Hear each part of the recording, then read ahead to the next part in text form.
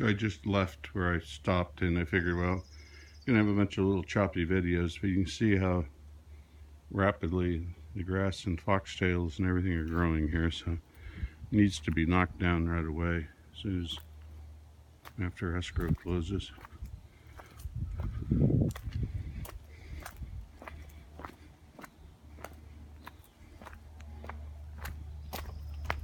Oh, there's an orange. Oh, this is an orange tree here. So I saw an orange on the ground here. Huh. Just needs a little TLC.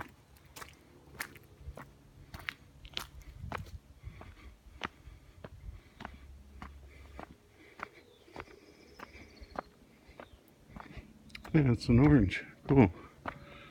And these grasses, how they're growing. I mean, there's some ground cover here, but I knocked that stuff off the top of the weed eater or whatever.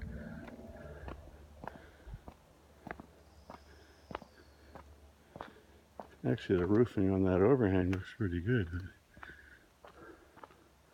So see this side, if you want to call it the front, the very front has some overhang right here. And this would probably not look good with overhang for sure because of the entry and just the look of it. That would look a little hideous. But the rest of it, and or right here in front, of course you wouldn't. And this already has it. On the side here you could come out with it. And then here I'm back to the back of the house here.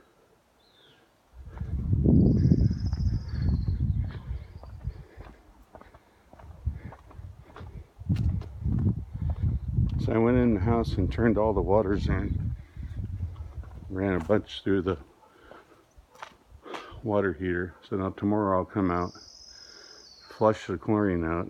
You left me some paper here to check the chlorine content. The chlorine has to be out of the water when he comes back out to retest and take it to the lab. As I mentioned, I'm asking Caroline an email.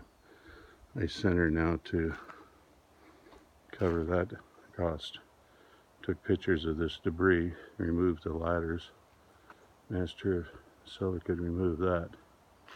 Okay.